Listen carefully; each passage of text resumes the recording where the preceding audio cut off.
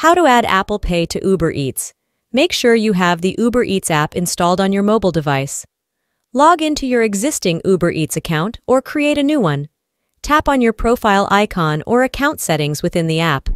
Look for the Payment or Wallet section and select it. You should see an option to add a new payment method. Select Add Payment Method or Add Payment.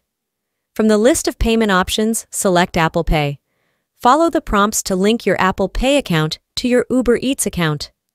This may involve verifying your identity or setting up a payment card within Apple Pay. Once you've successfully added Apple Pay, you should receive a confirmation message.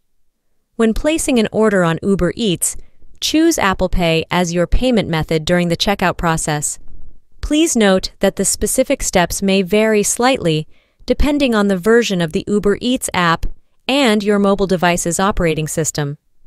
If there have been updates or changes to the app since my last update, it's always a good idea to refer to the latest version of the Uber Eats app for the most accurate instructions. That's how you can add Apple Pay to Uber Eats.